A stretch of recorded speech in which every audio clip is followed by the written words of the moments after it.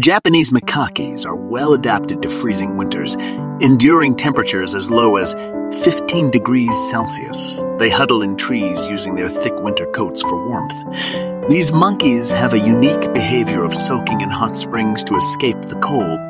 It began when a young snow monkey accidentally bathed in a hot spring, leading others to follow. Humans later built dedicated hot springs for the monkeys, now a popular tourist spot.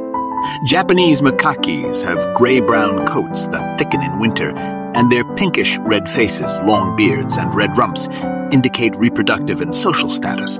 Highly intelligent and omnivorous, they skillfully forage and wash their food using their opposable thumbs.